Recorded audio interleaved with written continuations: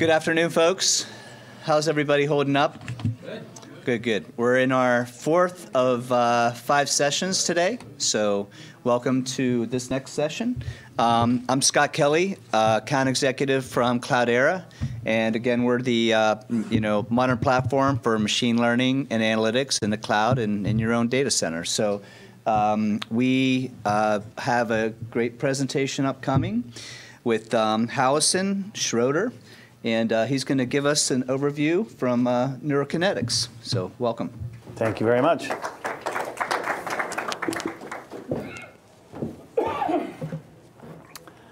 Let's see if it's cold. It's not cold. So there are a lot of different diseases that we probably have to worry about. There are 1 million multiple sclerosis folks in the US, 1 million Parkinson's, 30 million diabetes, 7.2 million diabetic retinopathy, 2.8 million concussions that show up in the emergency department in the US. That data is actually a couple years old.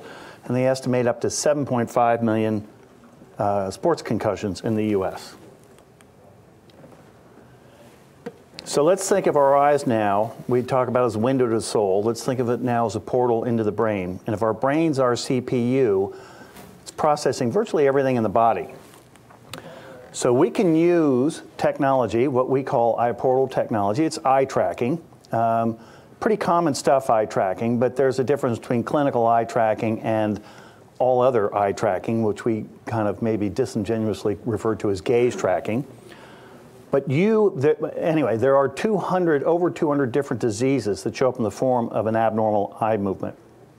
If we can use some technology to then take those abnormal eye movements, which are now overlaid with a test, filter that data like a prism, and we can begin to figure out what people might have with a vestibular problem, concussions, which we're working on now, diabetic retinopathy, MS, Alzheimer's, Parkinson's, a whole plethora of different diseases that we can look at as we get smart about this.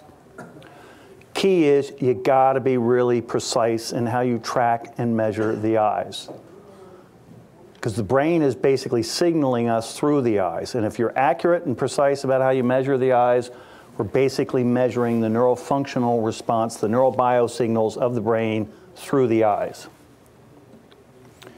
So we right now use it ostensibly as a measurement tool, and we're focused right now because the huge immediate unmet need are concussions. We said 7.5 million sports. There are 1 in 5 high school kids that they say have concussions now. 15% of all sports injuries are concussions, and growing. Another name for concussion is mild traumatic brain injury. So we often use TBI for short and MTBI for concussions. There is no objective tool cleared by the FDA, accepted by the medical field right now to evaluate, measure, report on a concussion. It's a subjective diagnosis evaluation. So how do you measure something as subtle as a mild traumatic brain injury? And I say mild in contrast to moderate and severe. That means you've got fluid on the brain. That you can see in a CT scan. But these sports concussions don't show up in a CT scan. Again, you got to have sensitive, precise technology to measure the eyes. And if we think about concussions, okay, it's still pretty massive headlines. It just hasn't gone away. For years now, we've been trying to solve this problem and haven't. We were lucky enough earlier this year to be added to IndyCar's concussion evaluation protocol. That's Dr. Terry Trammell and me. You can't tell that's me. This was in the USA Today, but didn't give me my name. So if that's Andy Warhol's 15 minutes of fame, what's that like is that like a 0.5 second of fame if your picture's there but no name? With your face covered up. That's right, exactly. Anyway, that's probably the most epiphanal change in concussion evaluation protocols in the last 15 to 20 years, particularly in professional sports. We're on the verge of another transaction with another major sports entity. Hopefully, knock wood, by the end of this month, we'll have something to share. Anyway, if we're using this signal processing and what we refer to as our eye portal overt or oculomotor vestibular reaction time test battery, and these are the things you do over there, you begin to reveal all these different deficits that get us to these different diseases. We took in the literature, there's a fair bit. So on the far left are the tests that we can run. And on the top are the different parts of the brain that get used to run each one of those tests. So again, if you do a comprehensive test battery here, we basically can figure out how well the brain is working or isn't working, where it's working or where it isn't working.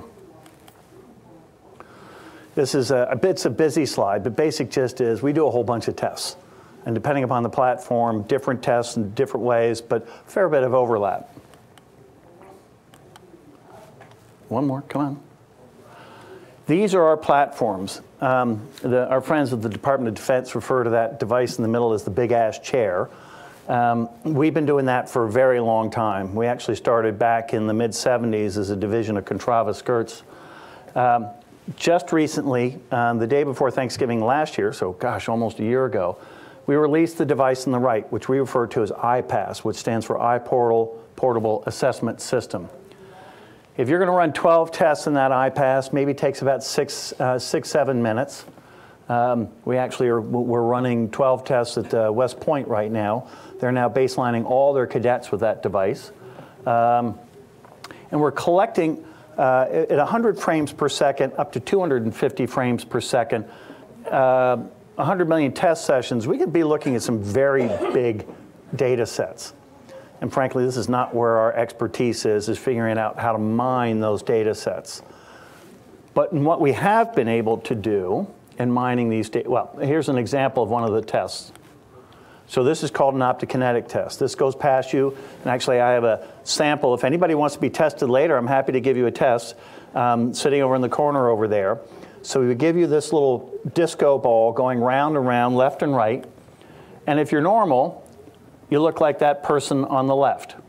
Makes you look kind of dizzy, but you actually, this is what you do when you're normal. If you've been concussed, you could look like the person on the right. Now what's important is this is just one test. You have to do multiple tests if you're going to actually look at what the brain is doing. Here are some of our data sets. So on that same test I just showed you, here's some of the data we collect. This gets dumped into a database. Another test, you know, the smooth pursuit test, your primary care physician, when they do this, we do that as well. But we know exactly where that finger is in time and space. We know exactly where your eye is at each 1/100th of a second relative to where that finger or dot is. And if you do that, it's fascinating what you can see.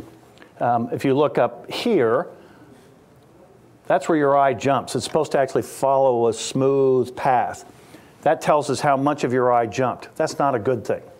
I just tested a whole National Hockey League team the other week, and they're really talented. I mean, they had almost none of these jumpy inclusions in their eye. They can't.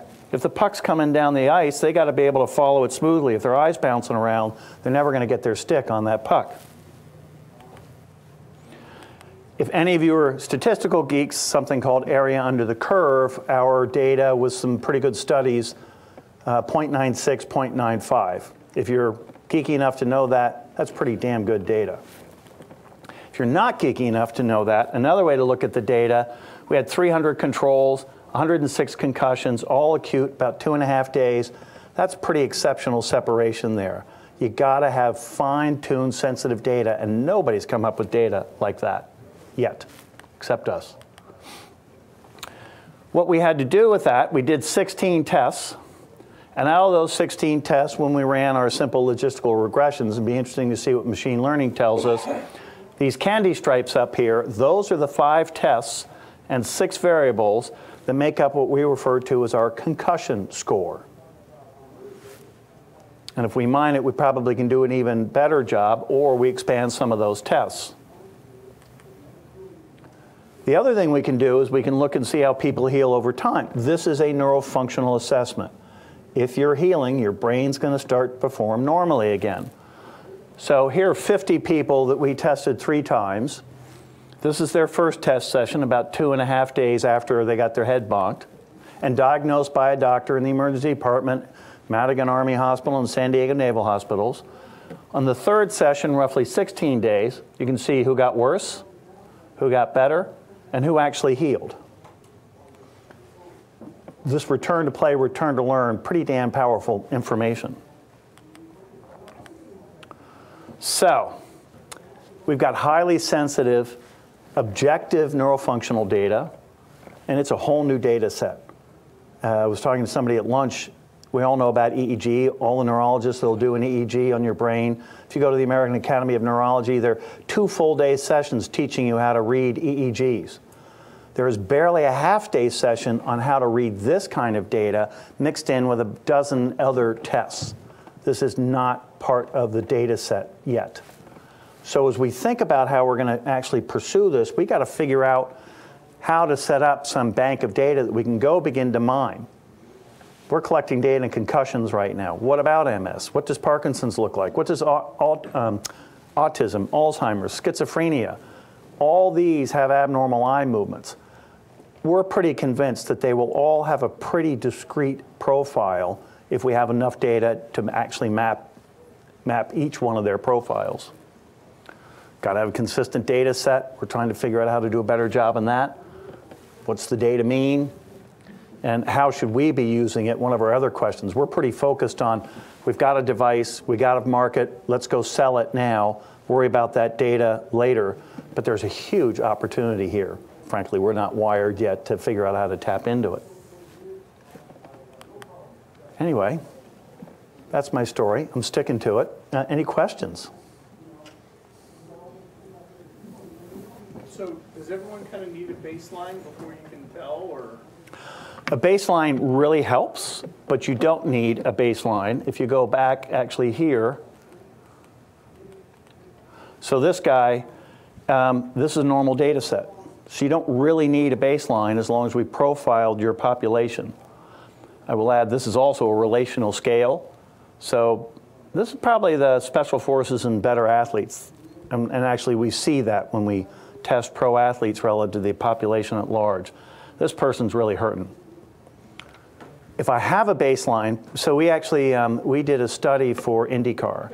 We baselined all their drivers and we compared their data to 42 IndyCar drivers to 170 some odd college athletes at the University of Miami.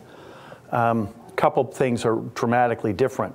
So by baselining, we now know that that optokinetic test I showed you with a disco ball going by, you want to be a gain of what we refer to as gain. Gain of 1 is perfect. So you're matching exactly how the dots are moving. For normal, you might be 0.8. The IndyCar driver's normal is 0.4. So if they walked in off the street to a doctor, he'd say, you've got something wrong. But they don't. You know, they've learned at 240 miles an hour that if they can't suppress that, they're going to be dizzy and have a wreck. So in that sense, baselines do make a difference because different profiles of people and performance can. But the average human being, yeah, you don't need a baseline. Smart, because I would know then if you really are different than where you were before, but not necessary. Yeah? In terms of diagnostic value, what do you see happening with this technology? Well, because it's not part of the, it's not part of the educational data set right now, what's that first need, which is why concussions, and there's been money for concussions as well through the Department of Defense. And let's get that anchored first. And once this device is out there, it's just changing the algorithm. The algorithm for MS, it's a software upgrade. So in theory, we'll have, once we have the concussion score, then we'll have the MS score or the Parkinson's score or the diabetic retinopathy score. We've got a diabetic retinopathy diagnostic product sitting on the shelf right now. We just don't have the bandwidth to follow up with the commercialization. I will say that we are FDA cleared. We're FDA cleared as we refer to it as a measurement tool. So any doctor can go collect that data and then interpret it. But there's a lot of data, and again, that puts more emphasis on the education part. The concussion score will be basically pretty much a red-green binary, high probability your concussion or low probability. Within that as well, if the brain's a muscle, this is also a therapeutic tool. Right now, concussions are being sent to the primary, the physical therapy clinics. And the physical therapists are going, what are we supposed to do? We have no power to diagnose or figure out what's going on, and we have no objective metrics to figure out what is going on. The data from here is highly objective, and if you flunk a smooth pursuit test, I can do exercises to make you better. And in theory, by doing that, I'm also rebuilding that neural pathway.